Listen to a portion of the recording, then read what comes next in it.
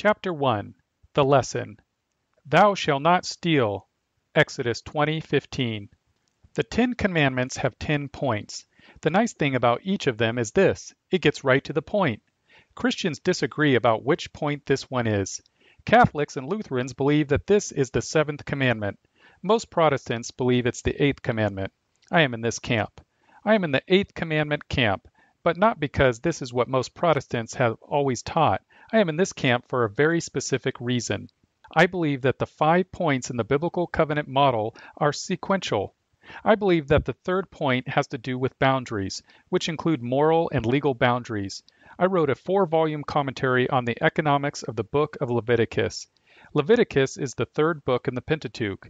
I titled it Boundaries and Dominion.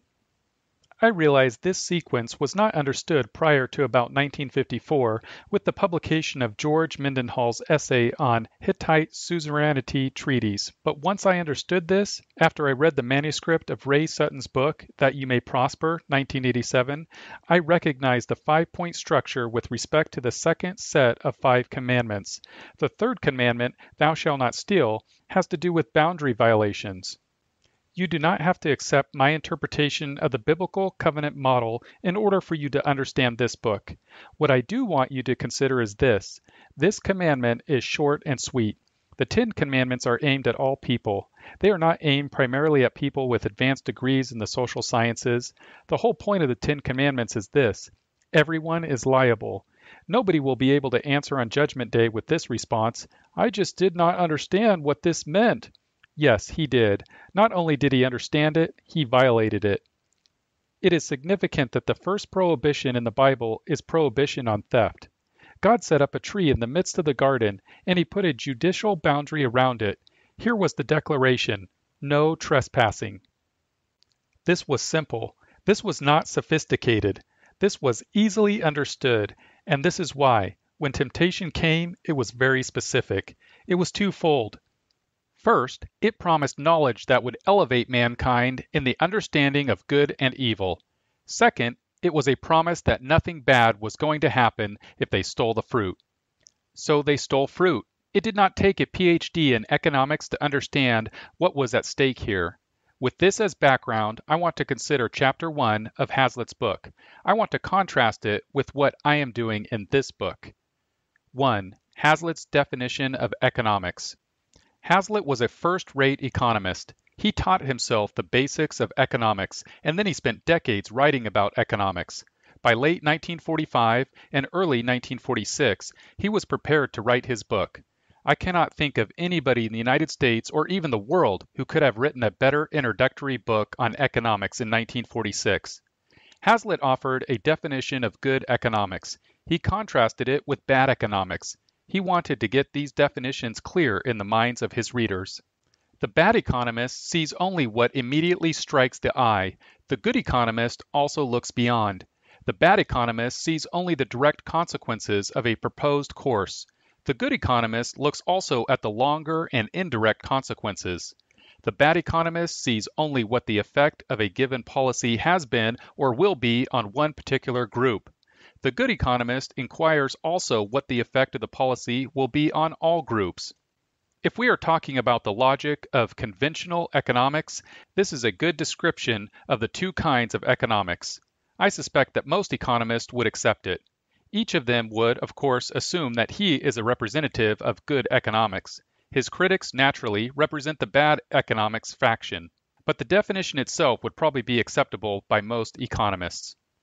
There is an enormous problem with this definition of good economics. It is this: most people cannot follow long chains of reasoning. Let me assure you, this includes most economists. Hazlitt wrote the book to show that bad economics is based on inattention to a fairly simple concept. That concept is this: the things not seen. He used Bastiat's metaphor of the broken window to drive home this point. His goal is simple to understand: shorten the chains of reasoning. He thought there are only 2 chains: the chain associated with the things seen and the chain associated with the things not seen. There is no question that his approach to explaining economics is excellent. This is why the book is still in print. This is why it still influences people who read it. They can better understand the second chain of reasoning, the things not seen. Nevertheless, this does not overcome his definition's main problem, long chains of reasoning. Economists are highly sophisticated in denying the economic relevance of things not seen. They insist that their opponents have not seen the things which ought to be seen. They also insist that the things they have seen are the truly relevant things in understanding economics. Economists are masters at trying to persuade people, especially other economists, that what other economists see is not relevant. The sophistication of these arguments can become remarkably complex. I am reminded of an old criticism of professional academics. They use intellectual tools so sharp that the tools are useful only for splitting hairs. Then there is this one. Where there are 5 economists, there will be 6 opinions. Hazlitt's approach always brings us back to this problem, the difficulty of following long chains of reasoning. I can think of no field in which this is a greater problem than it is in the field of economics. I do not mean economics among the masses, I mean economics among professional economists. Hazlitt made a second point. He said that much of what is regarded as economic theory is in fact special pleading by special interest groups. Let us take this observation one step further. Special interest groups hire professional economists to do their special pleading. So, bad economists sign up. They are paid well to do this. We are back to this problem. The average person is not in a position to assess which economist is the good economist. The average person is not in a position to follow the long chains of reasoning. Hazlitt was accurate in saying the bad economists are the ones who ignore indirect consequences.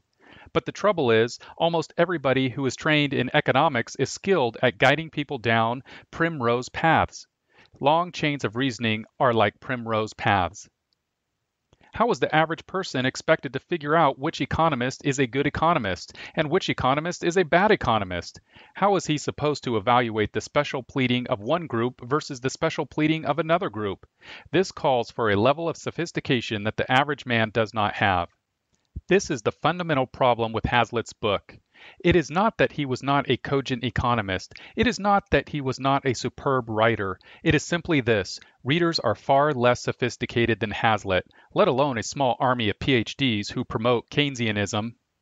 Voters have to make decisions as to which special interest group is the right one to listen to. But voters really are not equipped to do this well. They get confused by long chains of reasoning. They respond to slogans. The trick of the special interest group is to come up with a vote-getting slogan. Then it hires someone with a PhD in economics to justify it. We need better slogans. We can't beat something with nothing. We also can't beat an eye-catching slogan with a long chain of reasoning. I suggest this bumper sticker. Thou shalt not steal. This goes on the left-hand side of the bumper. This one goes on the right-hand side, even by majority vote. This leads me to my main point. 2. I start with ownership.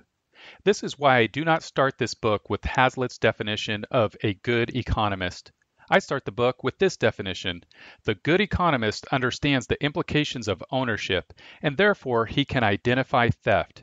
The average voter is in a position to understand what theft is. He may not be able to follow long chains of reasoning, but he can understand this short chain of reasoning. Thou shalt not steal. This is really all he needs to understand when it comes to understanding economics. If he gets this right, it will protect him from most of the primrose paths and most of the long chains of reasoning, incorrect reasoning. Some economists may come up with a sophisticated formula that justifies state interference in the economy. He may come up with a graph. He may come up with just about anything that a creative mind can come up with. Those of us who are reading his presentation should ask ourselves this question: who wins and who loses? We should then ask ourselves this question: if there were not somebody with a badge and a gun, with the gun pointing at one of the participants' belly, who would win and who would lose? This book is about theft. It is a book about badges and guns. This is the question of civil government. The central economic question that every citizen should ask regarding civil government is this one: is the official who wears a badge and a gun truly acting in the name of the entire society, or is he acting on behalf of a special interest group? If this book helps you to answer this question accurately, then it is a successful book. This is a book about badges and guns. This is also a book about ethics. This is a book about limiting the authority of people with badges and guns. This is the issue of state coercion. This book deals with the issue of state coercion and a social order based on the possibility of increased productivity.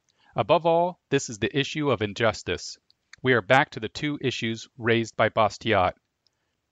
How God could have willed that men should attain prosperity only through injustice and war. How he could have willed that they should be unable to avoid injustice and war except by renouncing the possibility of attaining prosperity. God did not will this. Justice produces prosperity. Bastiat made this case. So does Deuteronomy 28, 1 through 14.